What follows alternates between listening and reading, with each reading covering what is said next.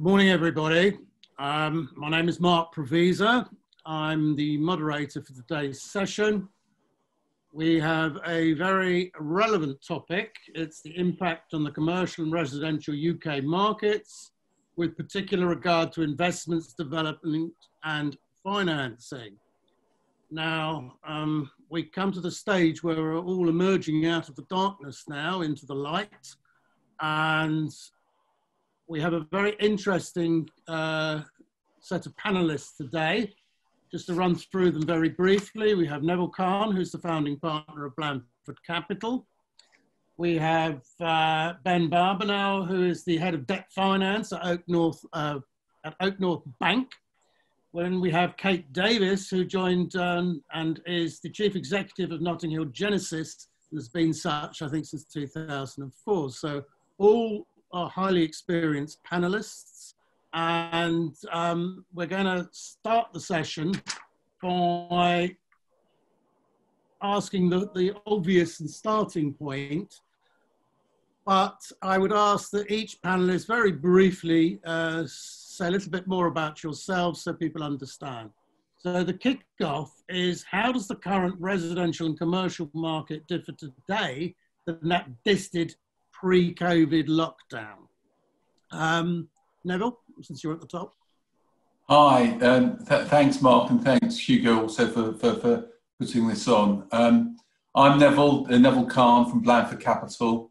Until 2 years ago, for the prior 32 years, I was on the professional services side with PwC and Deloitte, leading the restructuring, turnaround and M&A practices. So hopefully I've got a bit of a benefit of seeing it both from an advisory side, but also as an investing side right now. I think the simple answer is the one of uncertainty. As we go through the next period, it's, what will happen, because, to be candid, we don't have a vaccine and we don't, have the prospect of something very quickly. It's the uncertainty and how that's going to affect the market, whether it be commercial, residential market. So I think that's the thing that we've all got to sort of work through as we talk about the new norm, is we've got to be more flexible and we've got to be getting used to much more uncertainty in the markets. Okay. Hi, my name's Kate Davies. I run a large housing association. If you don't know what they are providing low cost and supported housing for people in need. And over recent years, we've had to enter the commercial field in order to generate resources to do this, as government grants have reduced significantly. We've been in existence since the 1960s with a start in the Notting Hill area, but now we work across the whole of London. And we do a wide range of additional services, including student housing, care for older people, commercial, PRS, and shared ownership. So, a wide range of residential offerings. So what's the impact of COVID? Nobody could disagree with what Neville said about uncertainty, but I think for me, what was already going on has been intensified by COVID. It isn't as if COVID is a kind of ground zero event. COVID is grafted onto a very difficult place in the property market, I think. There was already a significant change around Brexit and changes in the funding of housing and the tax regime, making it much more difficult to sell property in central London in particular, but London as a whole. Some real question marks about what's happening with pricing, real insecurity about London's future in the world post-Brexit, and already before COVID, a change in the way we work and the way we shop. And both of these have affected the market in property. Put COVID on top of that, and it's basically speeded up exponentially some of the effects, particularly around shops and offices, I think. And there will also be an impact on housing and how we live. Thank you. Ben? Hi, good morning. Ben Barbanel, Oak North Bank. We are a relatively new challenger bank in the UK. We got our banking license in 2015. we were the third new bank in over 150 years to be granted a licence in the UK. Since then, we've lent nearly £4.5 billion. A large portion of that is into real estate. Very pleased to say that to date we haven't lost a penny. Who knows what happens post-COVID, but hopefully that will be something I'll be able to say for a long time. I think the only thing I would add that slightly differs to those two comments is I think the fundamentals in the residential market remain of a huge undersupply in terms of supply and demand. I think locations of residential housing will clearly change going forward. We have dynamics such as parking all of a sudden becoming more in vogue again because less people will want to use public transport. And will there be a drive out of city centres into more partly rural locations? Possibly. What does that mean for the high street in terms of some of the narrative you would have read around converting that into residential? Not sure. Let's see. I think on the commercial side, I think the onset of COVID has almost changed significantly the balance of power towards the tenant. And all of a sudden, the tenant feels they have the upper hand in their relationship with their landlord, rather than the landlord being the big bad wolf and being able to dictate to the tenant all through their lease. The tenant all of a sudden has the ability to pay rent or not pay rent, currently with the government's support. That's only lasts for a specific period of time. But sure. I agree with you. I think what's going to happen is there is going to be a balancing shift or a shift in balance between tenant and landlord, and it will be the tenants who start dictating. But I want to pick up another question on this. In what ways do you actually see these markets adapting and changing? Is going to be a specific change in attitude by landlords as to terms of length of leases? What is your view on that generally, the panellists? In coming to that point, Mark, can I disagree with you and agree with Ben? Because the balance of power going to the tenants, I don't think it's short term. In my view, this is the real estate industry catching up from what we've seen in many industries now over the last probably 1 or 2 decades, where the power has become to the customer rather than the supplier. We saw it, I think, in retail, where, to be candid, retailers used to be able to give the customers what they thought they want, and now with so much choice, the customers are king. You see it in automotive, where all of a sudden some of those relationships have completely flipped around. And so I happen to think that this is not a temporary change, and so therefore I think it's something that, you know, the balance has swung. It may come back a little bit but I think it's more permanently now to the tenants. So therefore, if that's correct, the change in attitudes that you asked for has to be, people have to just think about it. I don't think landlords can be there as confident as they were that, you know, everything will be okay. They need to think about what the new norm is there. And it's those who will make considerable amount of gains because they will adapt. And so I think they'll be innovative, they'll adapt, and something different has to happen. Okay. I agree a lot with what Neville just said. Certainly in the social housing world, we expect our tenants to be active and to be demanding and to be included in our decision making. I think the Black Lives Matter is showing that there is some pressure in the country for people to have more power, more representation and more democracy. And I think that's probably here to stay, and I think it's a good thing. I think it's related to social media. The issue of choice, though, with property is quite a difficult one because, you know, if you look at the output of most of the big house builders, the design and style of the housing is very traditional. It hasn't really modernised in a long time. We haven't really had the technological change that has happened, say, in car making or many, many aspects of British industry.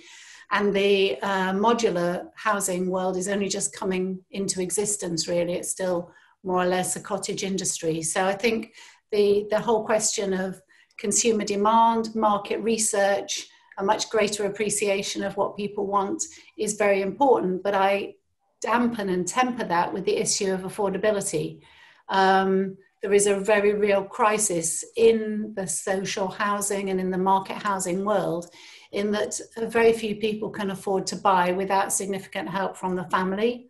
And therefore, the ability of us to let housing and to sell housing is undermined by its price, which is obviously a market price and is also affected by many, many things, risk, the cost of land, planning permission, requirements and so on. But the ability of most people to meet their own housing needs from their own pocket is very significantly challenged in the UK, and particularly in the south of the UK today. And I think that is a really worrying situation for us as a country.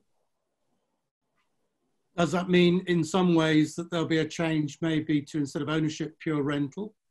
Or, you know, which is the sort of French and German model in many cases?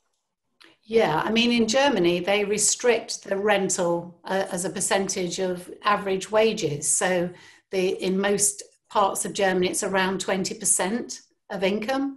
Where here, even just a room in a shared house can be half of someone's income.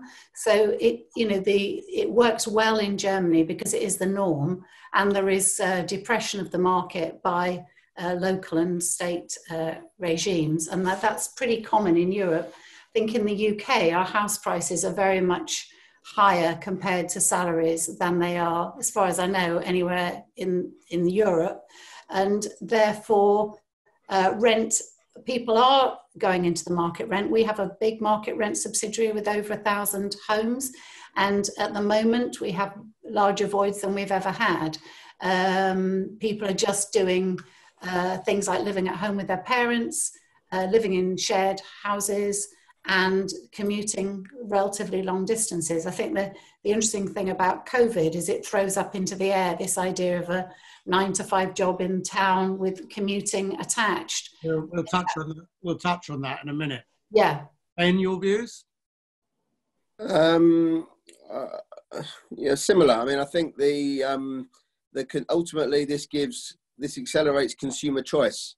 So, you know, tenants will have a stronger hand than they've had previously. And, you know, I don't think that's a bad thing.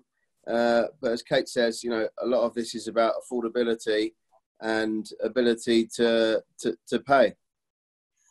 But we get on to the scenario, which I know we briefly discussed a few days back, where particularly the younger generation wanted to have inner urban living, cafes, trendy shops and little restaurants and pop-ups and all the rest of it. The commute was reduced, etc. Now that a lot of people have been living sort of cheek to jowl with their partners or spouses or whoever, and all those extras that went with it have been closed, I'm detecting, certainly amongst the people of my children's generation, a desire to actually want a bit more space suddenly, and to come into the view that maybe the suburbs aren't as awful as everybody makes out, and that gives them space, it gives them the ability to work from home in a less cramped environment and maybe get some, you know, a bit of garden or something. Do you think that's probably right? Are you picking up that sentiment, anybody? Neville, Ben, Kate? Yeah, I think I am. I think it's probably a little bit early to say so far, but I think the drive out of central locations will probably be a theme that we see over the next years, for sure. For me, I think the other critical part of this is about transport.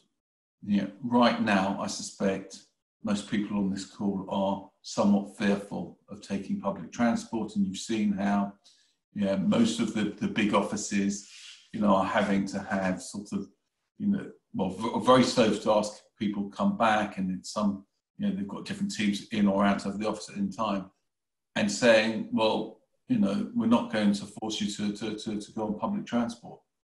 And for me, that's the most critical thing is how will we get our heads around that? Well, we did it up to a point when the bombs started going off on the tubes. Within a day or two, I mean, the British public was back on the tubes, which I thought was incredible. It may be that provided there's no second wave in a really horrible way, that people will just adapt again and take their chances on public transport. But I agree, I think it's going to be an issue. But I also think employers will be very wary of, to be candid, encouraging employees in, and rightly so, because they've got to make sure that they're not being pushed into coming against their will, etc. So I don't know. I think that's one of for London.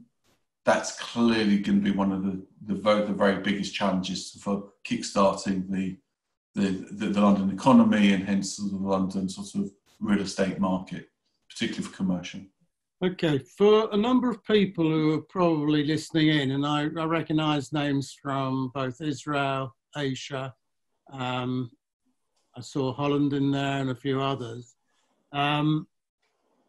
And these are going to be people who are looking or advising or generally involved in the investment world in the UK. So I'm really thinking, what markets are going to be more adversely affected? You have development, investment, rental, retail, student accommodation, which are just as few examples. Which ones do you think are going to actually really get hit in the next year or two, and that you'd be looking at very closely if you're thinking of investing? I think retail has been hugely accelerated towards the end of its popularity. I think, as Kate said earlier, COVID has just accentuated that. It was clearly on a downward trend. The fact that people would have been using online delivery services and Amazon, etc., more than ever, and realizing how convenient they were, has meant that retail will taper off, I'm sure. And in the last few days alone, we've lost a couple of high-profile names that we've all been accustomed to seeing on the high street. You got John Lewis announcing a whole strategic review of their retail operations. These are names that have been around for hundreds and hundreds of years. Retail is the one for me that's not gonna fare well in all of this. Yeah, and so you can imagine that as Blandford Capital, we're a mid-market private investment office dealing with turnarounds and hopefully growth. Yeah, every day we're seeing retail, every day we're seeing casual dining that are just being obliterated through it. And anything to do with leisure is really, really tough. I think certain types of leisure will definitely sort of be, more robust, like sort of the cinemas and stuff. They will come back. But every day it's retail. From a real estate perspective, it's retail and it's leisure and anything to do with hospitality, for sure. And would you be looking to, do you think there's an opportunity to buy development sites, either residential or commercial? I think, we're very much still in the market. We have a land bank of about 8,000 plots, which we're building out steadily. We're looking for good opportunities as such as they are out there at the moment. We definitely think London's got a future, no doubt about it, and people will need places to live. I think the residential, which is less popular at the moment and going to be really in trouble, is a sort of very smart inner city, relatively small flats that have been sold to middle-class people who are used to living in either the suburbs or the country with a nice big home and a garden. They've been convinced to buy small flats where they can drink champagne on the terrace and overlook this sort of urban environment. I think the shine has definitely gone off that. Well, there you go, Mark. No good for that then. The thing I think for me, what I'm reassessing is the opportunity for refurbishment. I think small houses in the suburbs with a garden, 3 or 4 bedrooms, are underpriced, and I'm buying up quite a lot at the moment and want to do more. Refurbished, I think they've got a long life ahead of them, either for family living or for sharers. So I think the big high-rise, we've had so much trouble with high-rise in terms of building quality, fire safety and so on. Students, who knows what's going to happen to the student market? I think a lot more student education is going to be online and irregularly coming together rather than daily, the 9-to-5 situation. So I think every family, every organisation, every company, and probably every country is thinking about what does the future look like. And I think there's some time for some very radical thinking. The people who get ahead with the radical thinking, I think will be doing well. I've always felt having a home with an office in it, and an office that's a bit like home with some home comforts, is a completely stupid use of landmass, particularly as we've got a shortage of it in the UK. Having working from home as the centre of our community, with opportunities for social life and hubs and cooperation and collaboration within it, has to be the new design. We're living in cities that the Victorians designed with a bit of help from people during the 1930s. This is not the modern cities of the future, and they are going to have to be different. I think it's going to come also with a reevaluation for a number of the generations as to what they really want out of life.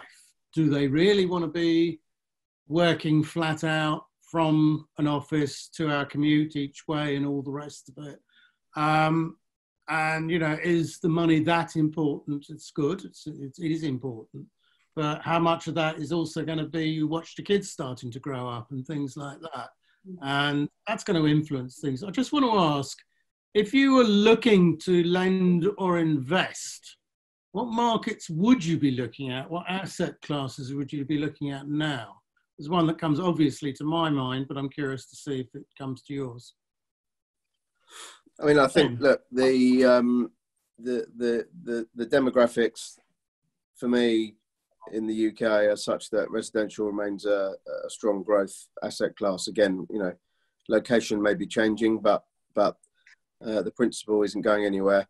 And then, you know, the obvious ones around last mile logistics, light industrial, those sorts of things, with the increase of online shopping, etc. I think that will be a winner as well. Oh, sorry. No. Sorry, I don't know what I've done wrong. I'm going to try and come back in. Okay, we think you're in, by the way, Kate. But so I'll answer. I'll go next whilst because we can still see you. So certainly at Blandford, I mean, things that we're looking at. So we are investing in, for instance, in nursery schools.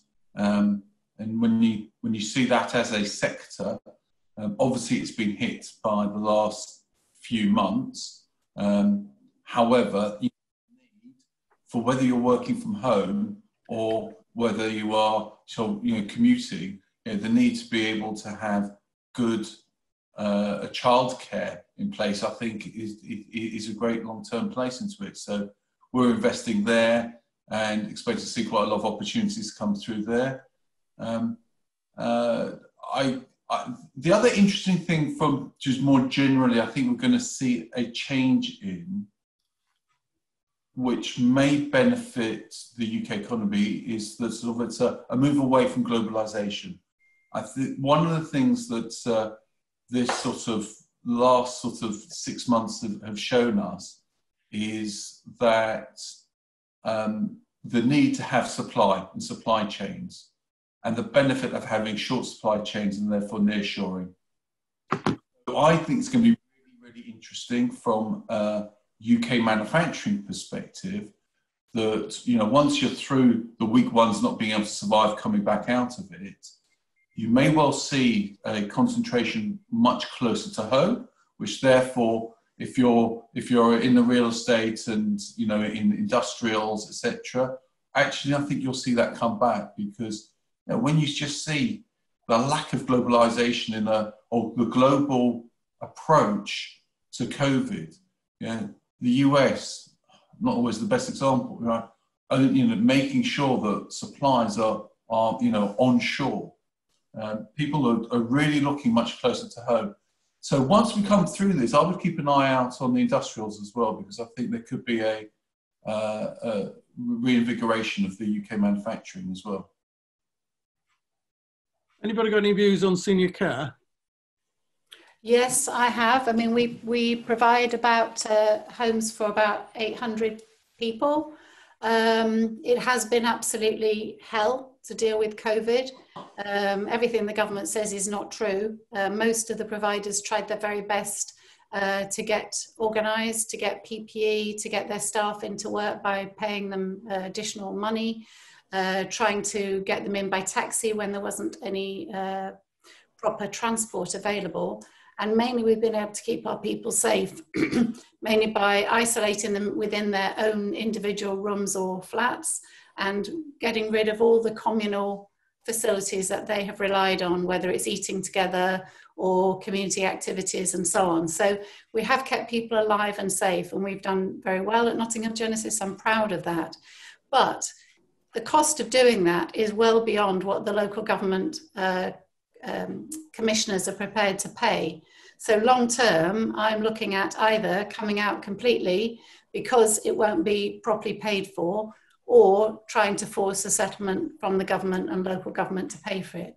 If you're talking about a better off person paying for their own care, perhaps there is an opportunity for some sort of co-living, some kind of supported housing opportunities for people. But I really think one of the reflections during COVID is, will we be happy to put our older people in this sort of setting with other older people where a problem like COVID spreads very quickly? Or would we rather keep them at home despite the difficulties involved in that, either within their own home or to come into the family and to have families join together?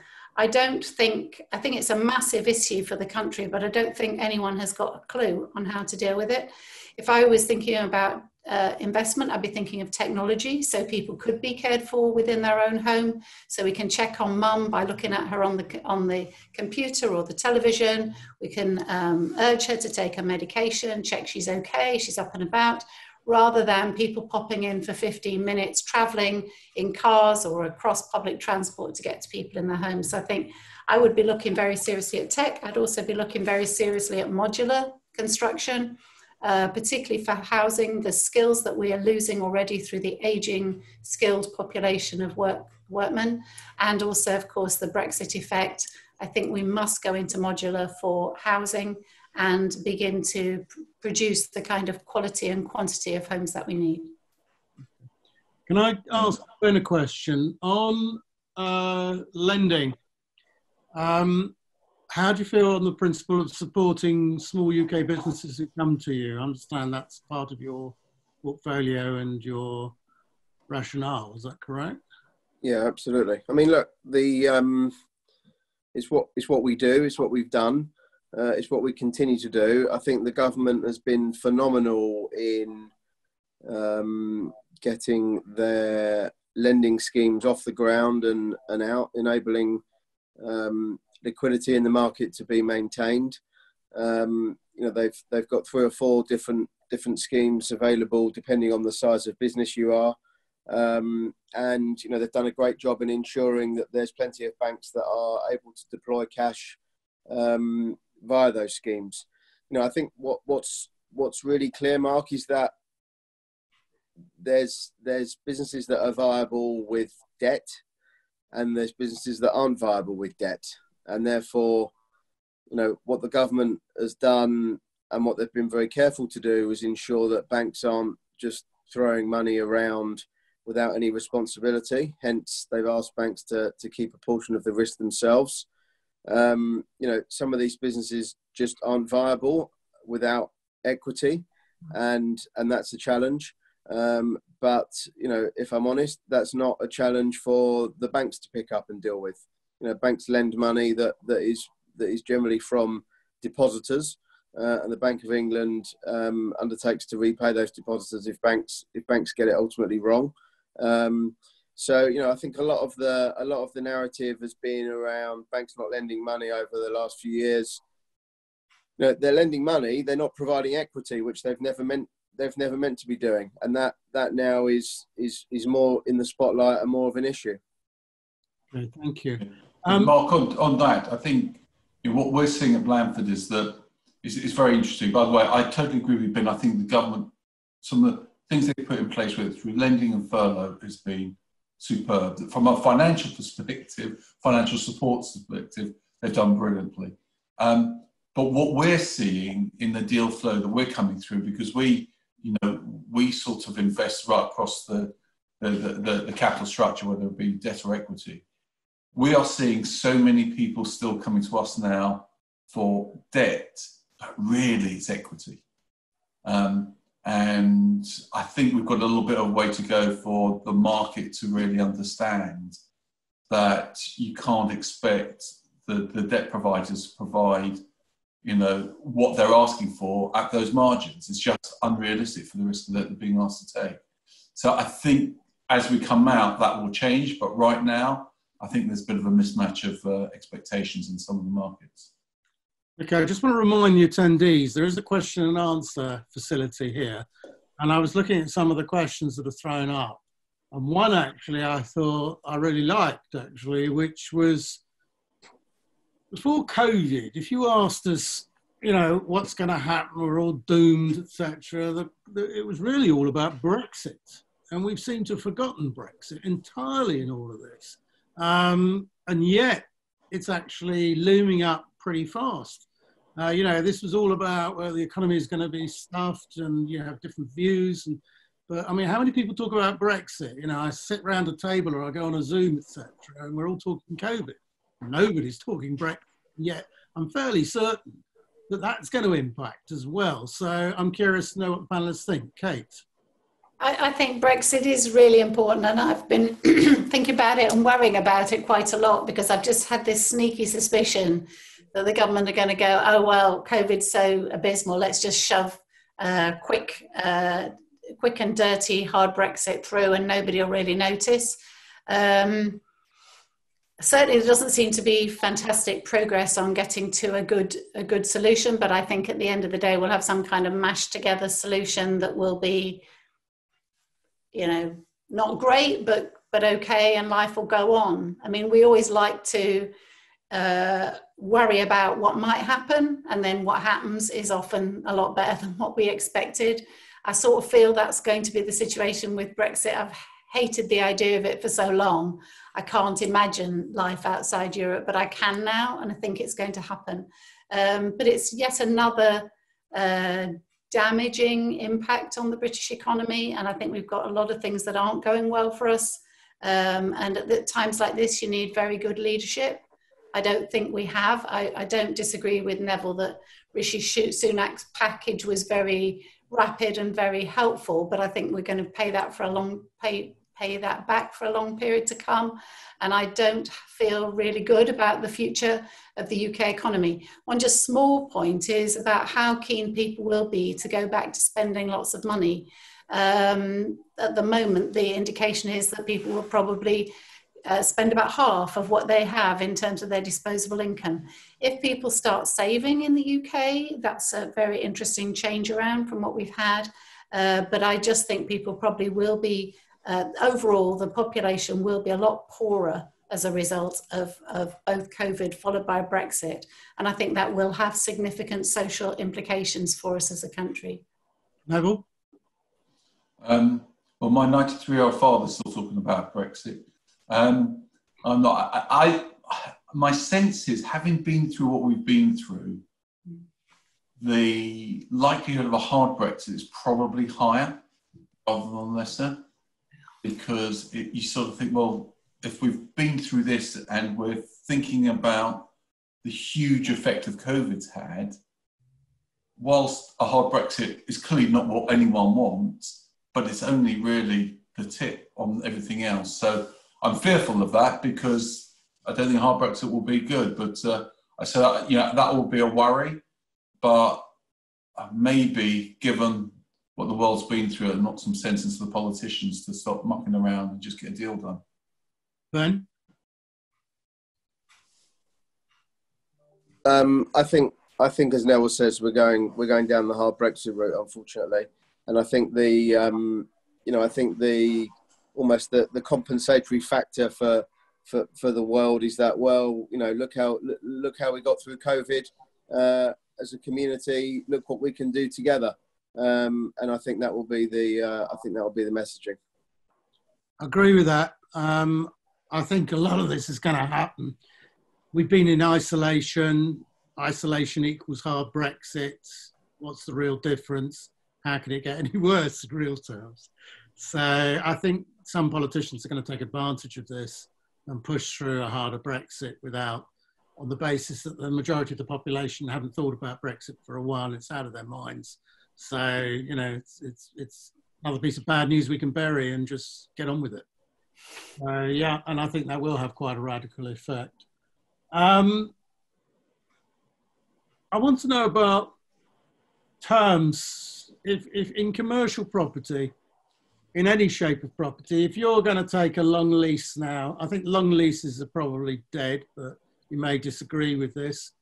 But if you're a tenant, you've got a decent quality building, you've got 8 floors or 6 floors, renewal's coming up, you're going to think to yourself, do I really need 6 floors? And I think that may well be a radical change, that people will shrink and factor in as well the ability to work from your office, which is not such a terrible thing for a lot of people. It's more a statement than a question, I suppose, but what is your view? Anybody? It's obvious, isn't it, that we are going to use less office space. I mean, we were a 9-to-5 company, most people working from the office. We're now 80% working from home. The rest are working in the community and the care homes and doing repairs for people. But nobody really, I think, in an office. We used to have about 2,000 people in the offices. I think we had 27 on Friday. And that's people who really can't work from home and are really desperate to work from the office. We're not going to insist on people coming back 9 to 5 to work in offices. Therefore, we're going to need less office space. And I'm expecting to sell of my 7 offices, about 4 of them. If we don't sell them, maybe we'll turn them into housing. There's no need for having people sat in offices, and I don't think it's very good for them. It's not very good for communities. And this is somebody who would never, ever work from home, and I hated the idea.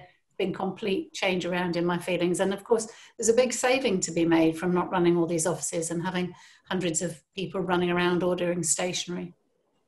Do you actually affect productivity? Just to add to it. Neville? Productivity is probably increased. I think it's better.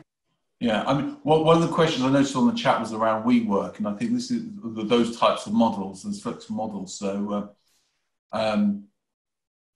I think that's going to be interesting. Look, that was a market that was oversupplied, in my view. However, a lot of people are going to think about, well, actually, yeah, I don't need to have my big lease up there, a long-term lease and cramming people in. But if there are good temporary offices type spaces, which I can come in, whether it be for meetings, so that whole meeting environment, I think, is going to be very interesting.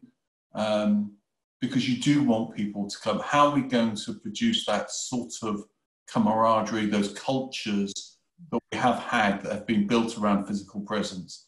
So look, it's going to be under strain because yes, there'll be less people coming in, but I think that's where it's going to be interesting. The space is going to be used differently, and I would imagine some of those WeWork places actually thinking about that can actually work a little bit better for us once people got confidence to come in. So I think some of those areas, maybe not in the centre of London, like sort of the Camdens of this world, which is much more commutable. One of my partners has got a flexible office business there. Well, actually, I think people would want to be thinking about going there. Maybe you can commute into Camden a lot easier than you can to Sorry to interrupt. You use the WeWork model, you are referred to WeWork, which is a model that actually I think is not is not necessarily going to work because of the way it was structured. I think they took a head lease and then they granted subleases. I'm really using it. May work for different types of models where you've got a relationship. Yeah. I'm using it as a generic term for temporary office space, really, flexible office space. Ben? I think the only thing I'd add is, you know, the whole world has been driven down this road of hot desking. You know, I've got no interest in sharing my desk with anyone, quite frankly, at the moment, unless you give me a big bottle of hand sanitizer and disinfectant spray. So, you know, I think companies will reassess how that looks. You know, I think, as Neville says, the office won't go away, and there are certain things that will always want to be done in an office. But for example, you know, events like this one now, Hugo would have arranged this in a high cost West End hotel, and you know, we would have had a buffet after, and the thought of either of those things are a million miles away from anyone's mind at the moment, and I don't really see why they should ever come back. The thing is, you know, Ben, sorry to interrupt, but I mean, it would have been really nice to meet you person to person, and same with everybody else in the room. I can see 77 participants. I can't even see them. You know, we feel very disassociated with this. The opportunity to mingle, to find out from each other, to get some cross-cutting ideas going, perhaps to collaborate in future, to test whether we like people, to have a drink or something to eat with them. This is part of the human condition and something we're desperate for. We are social creatures. So I think we do need to come back to something more physical. I've got tomorrow night a drinks party. Someone's sending the ingredients and I'm supposed to make my own cocktail at home. I mean, it doesn't really appeal to me. I'm dying to get out and spend some time with people. We have to find a safer way to do that.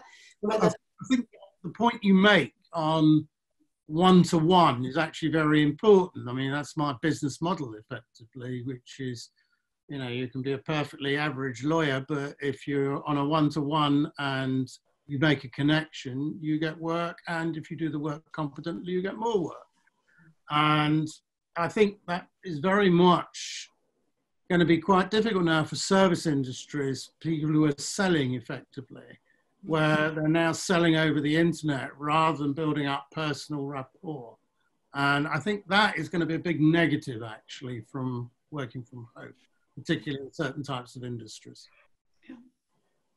So I agree. And so also just socially, things can be different. So, you know, we used to talk about work-life balance and work-life, you know, what's happening there. And I think people have got different perspectives of that.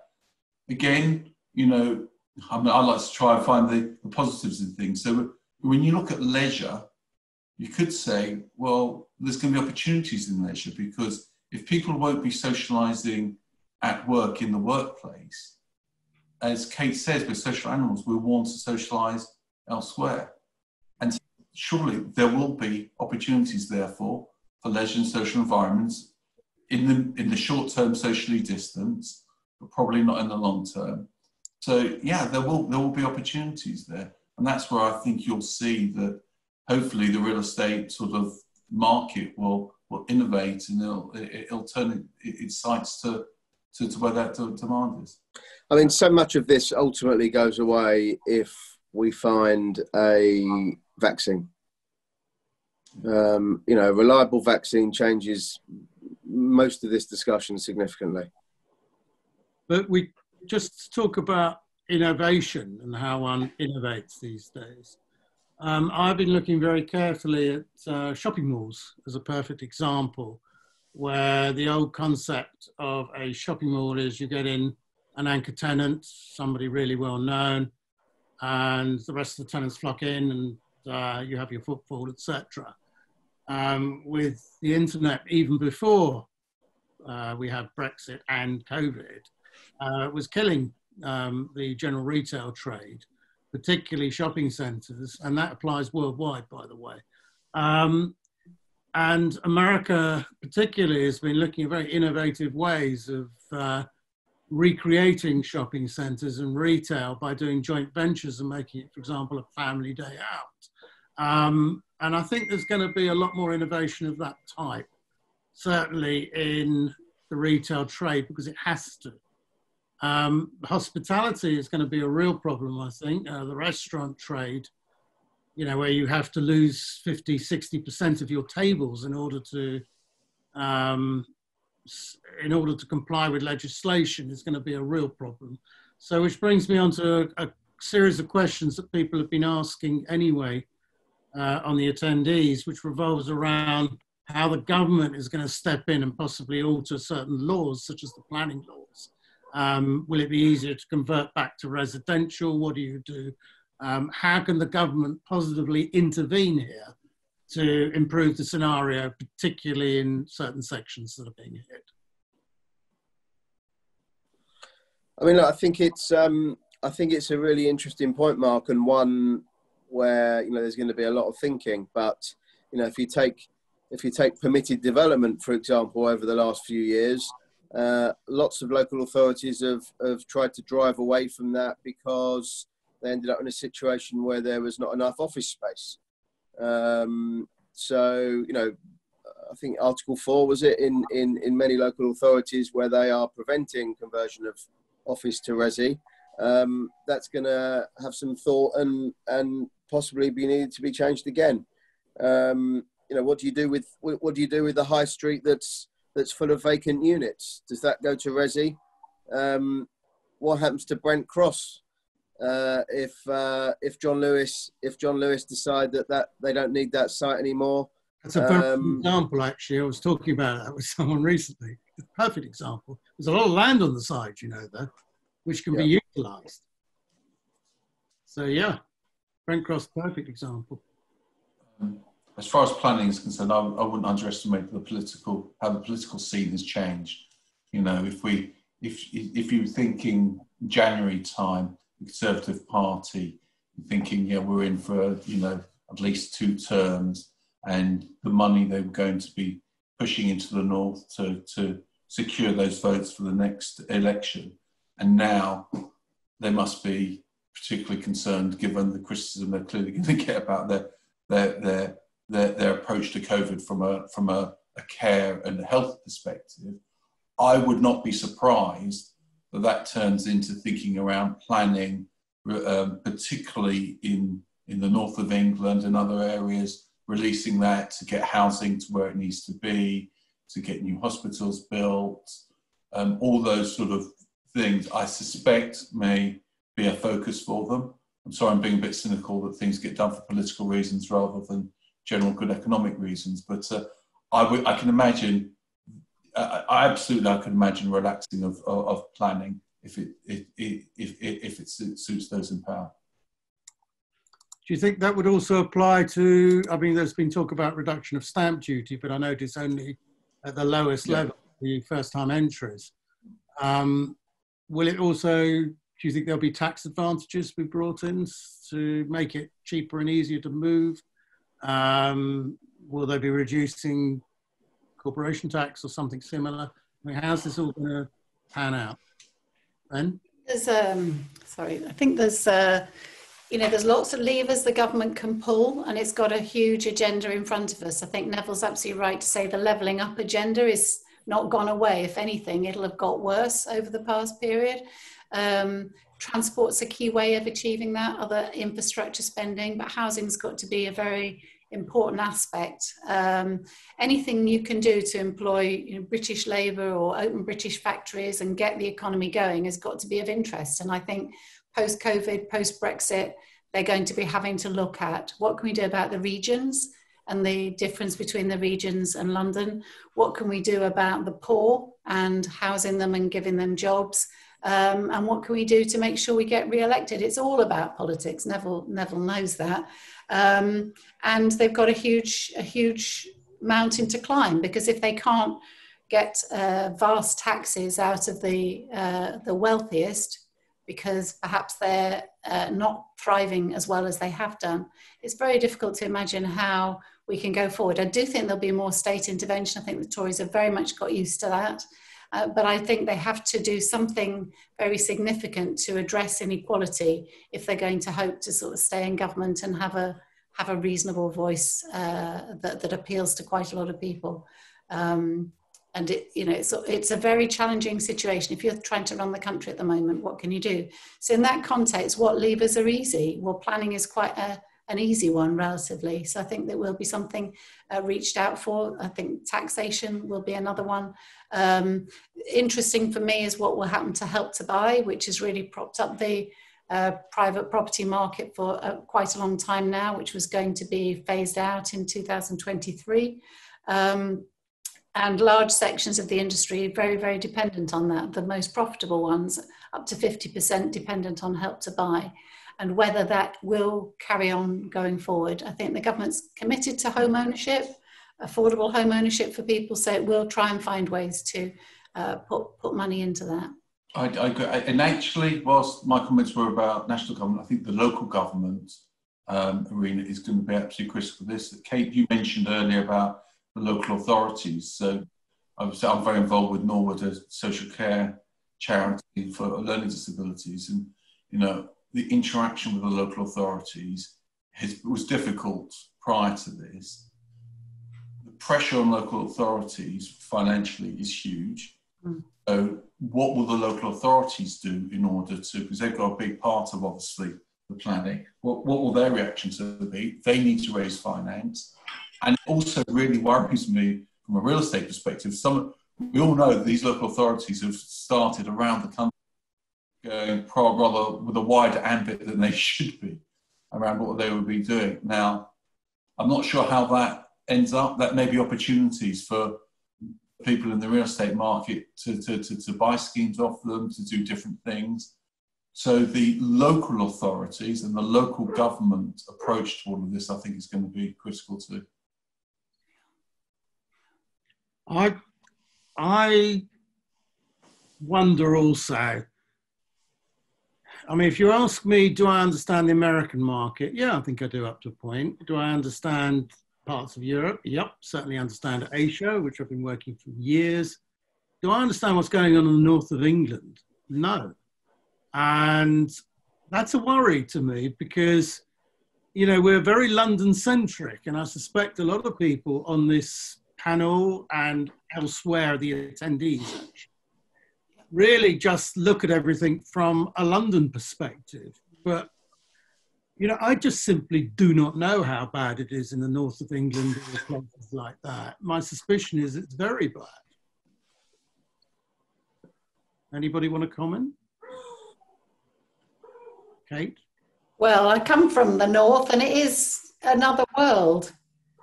People have half the incomes that they have in the south and they live a different life. On the other hand, the sort of screaming inequality that we see in London perhaps isn't quite so evident, and perhaps isn't quite the resentment that there can be in the city, in London.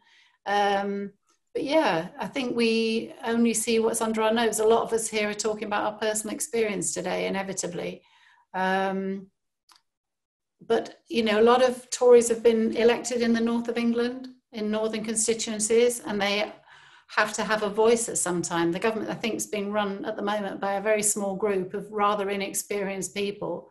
And I do worry about their ability to have the foresight to take us through Brexit, to do some levelling up and to get Britain's sort of position in the world guaranteed in a situation where the world pressures between America, China in particular, are extremely concerning.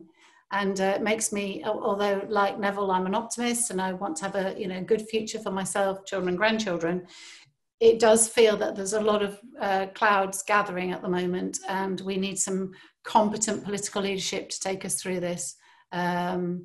Business and people who are able, such as the people on this panel, international cooperation, such as Hugo represents.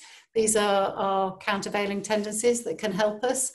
So I think, business coming to the fore, doing the right thing, saying what they need and fighting for that, empowering people, including our own customers, and also working where possible with international friends and collaborators can help us.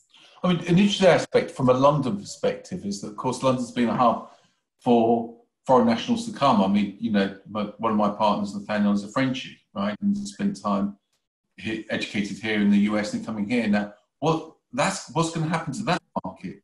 Are we going to be able to attract, the international? I hope so, because I think one of the best things about London is international and multicultural sort of diversity we have. What's going to happen? I hope that doesn't stop for sure. So who knows? A lot of uncertainty. All right. I want to sort of sweep up, since we're now hitting 10 o'clock, which is like the witching hour, and we have to go back to our virtual offices at some stage. It's interesting. I've been looking at a number of the questions that have been raised. Some of them we've already covered. About the WeWork came up. There was a good point actually about the advent of 5G and how that's going to revolutionize greater connectivity wherever you are. We've covered the various types of work that people are looking to or to invest in. Somebody's made the point on valuations coming back on property and to what levels and how cautious the surveyors are going to be in valuing. Very cautious. Yeah, very cautious, particularly as there's always the risk of being sued on the back of them at the end of the day if it all goes belly up. And then some chat points as well. We've covered stamp duty. We've covered the workforce moving and shifting to a slightly different environment and a different balance. Somebody's made in the chat saying that the government can still take advantage of this awful COVID management and can still make positive things that may come out of this. Maybe I've misread that one. And then somebody's saying they're actually on the board of a UK vaccine company, and they've got every confidence there's a vaccine on the horizon. At 1 o'clock, I'll see you guys. So,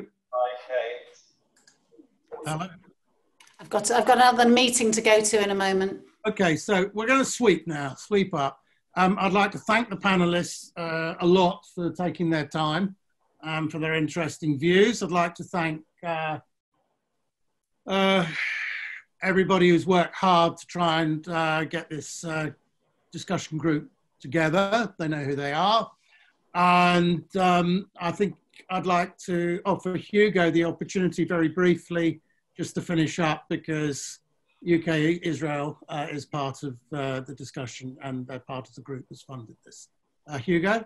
Well, thank you very much, Mark, and thank you to our panelists for joining, and also to all of you for attending. I'll be very, very brief. I mean, I think Kate made a point earlier about the physical aspects of these events not being the same. We're finding that, but we're continuing to do events like this, and so look out for more like this. And one of the other subjects that was touched on was that of innovation, and certainly from an Israeli perspective, and Kate and Ben have been to Israel with us and seen a number of different companies that are innovating across the whole spectrum, from care, homes to supply chain and so forth. So these are things that we're very happy, if you're in that area and looking for new innovations, to put you in touch with, to give you ideas. So do get in touch with us if we can help in that area, because there's a lot of really interesting technology out there from Israel that can actually help in a number of these areas. So thank you all very much for joining, and I hope you found this informative, and thank you to Mark and to Forsters as well for sponsoring and being a partner on this. Okay, thank you very much. All of you have a good day.